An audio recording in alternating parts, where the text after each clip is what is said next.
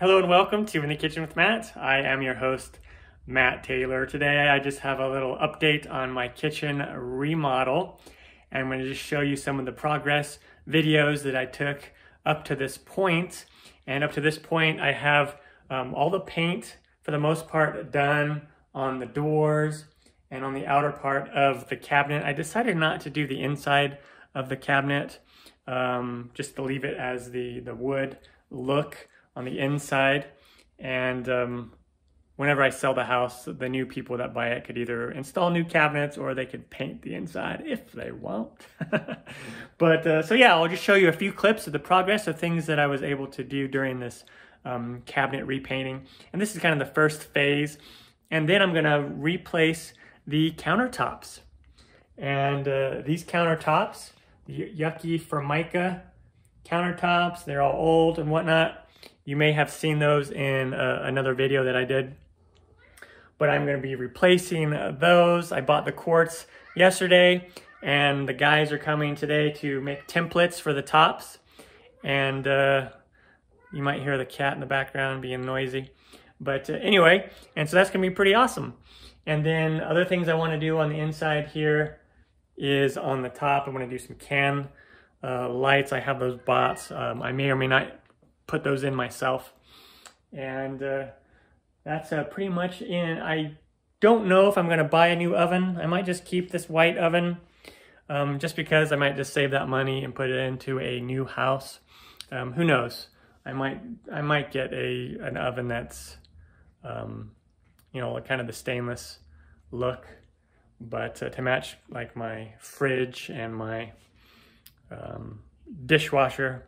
But anyway, and then in here I'm going to get a new table, get new blinds, and I might get rid of the chandelier and replace that with can lights all in here just to lighten up this space. But yeah, so it's gonna be pretty awesome. So here are a couple update videos of the progress so far. Here I am beginning my kitchen remodel. Some of it I am going to do myself. I'm going to do the cabinets myself. And yeah, so I'm getting started and it's crazy. This is the cleanest the kitchen has been in for a long time, probably since I moved in back in 2006. And now I'm in the process of clearing everything out of the cabinets, and then I'm going to remove all the hardware and the doors and start sanding. This is going to be a big project. But I'm going to save a little money doing it myself. Pretty awesome. And this is what the kitchen looks like from this angle.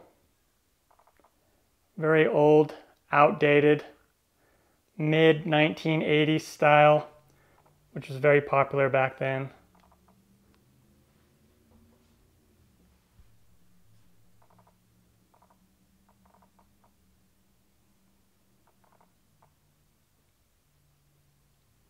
See on the cabinets, I have them labeled with numbers so I remember.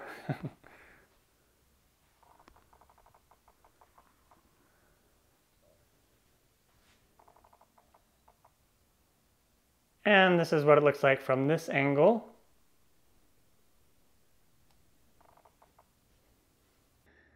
And now I have all of the doors off.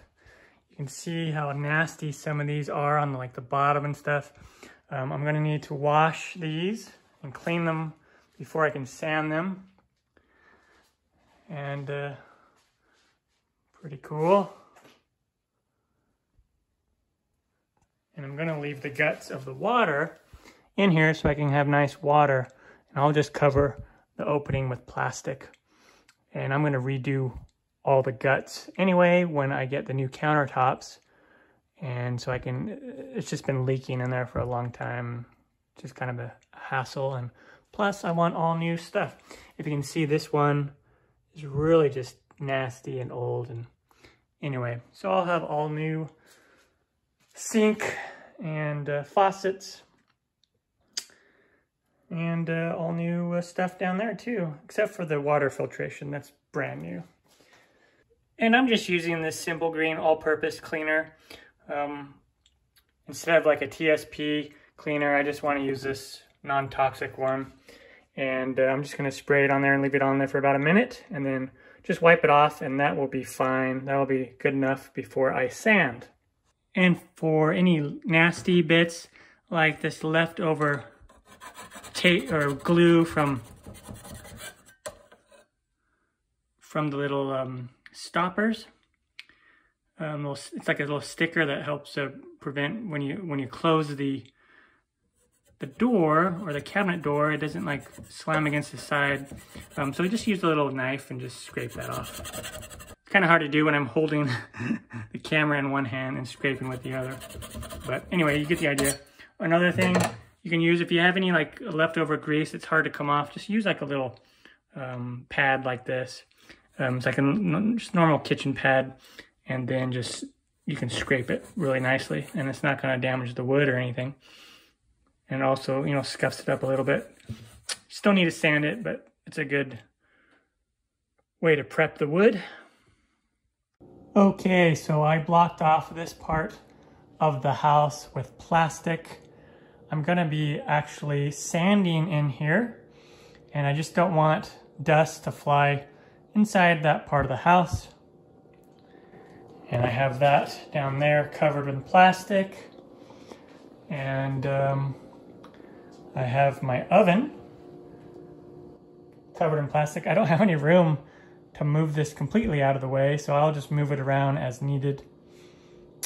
And there we go. The doors are all washed.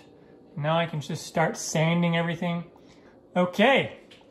And it gave me a good opportunity to clean behind here. This was such really gross mess back here where the oven was. Hasn't been cleaned probably for, I don't know, 20 years or more. And now I am sanding. You can see right there I used some wood filler. There was a gouge in that door, so I filled it with some wood filler, and now I just need to sand it. And I'm just going to take off this number temporarily, and then I'm going to sand this side. And I just have this pad sander right there. And then I'm going to sand it.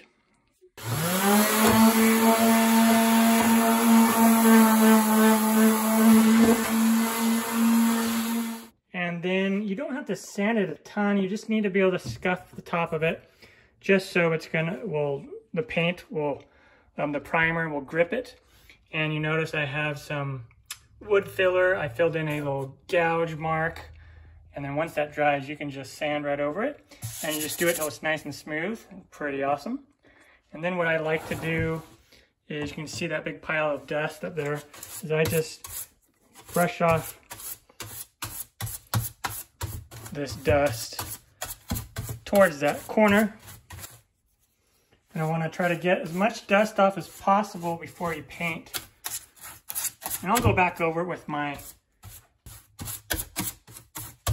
vacuum cleaner. Now I'm going to do the other side. And then when I am done brushing it, I'm going to take a damp cloth. This is a shop paper towel, and I just got it damp, and then I'm going to just go over it and try to pick up some more of that dust. And then I can vacuum any leftovers, and then it'll be ready to be primered. Okay, and then I am just using this Bond Coat primer, and I'm going to prime the cabinets now with it.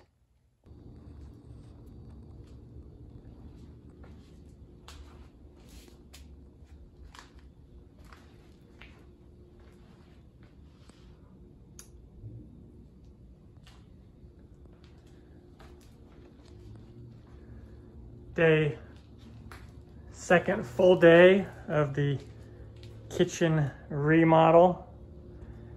I have most of the primer is done. I do have to finish doing the primer on the doors. This is a lot of work. I should have just paid someone to do this. There's stuff everywhere. Stuff everywhere. Still gotta do those doors. But it'll be an accomplishment once it's done. Now I'm gonna do primer on all of the doors. I have one side done on 4 of them. And I'm using my countertop station here. I don't care, like these, I don't care if that drips onto the counter because I'm getting new countertops, which is gonna be awesome. All these doors, so many doors. And I'm gonna need to open up the doors and windows just so the air can circulate. All right. One side of primer is done. It's taking forever to do this project. Note to self. Never do this again, just pay someone. And this morning, I am sanding these doors with the primer on them, both sides, and then I can paint them, and I should be able to get both 2 coats of paint on today, and then tomorrow I should be able to put the doors up, or maybe late tonight. Awesome. And I'm just using a fine grit sand block, and if my arms get tired, I'll switch over to the pad sander to see. I just don't want it to take too much of the primer off, which can happen sometimes if you use a pad sander or electric sander or radial sander, but it's definitely an option to use that. Cool. And then this is David. He's over here from Solorcino Tile, and he's making the templates for the quartz countertops. This is awesome. Pretty soon my kitchen's gonna be really nice. All right, I hope you enjoyed those videos of me just kind of walking through up to this point, and stay tuned for more update videos. The next update video might be the complete kitchen, who knows? I'm Matt Taylor, this is In the Kitchen with Matt. Make sure to subscribe to my channel and check out my other videos. Until next time, take care.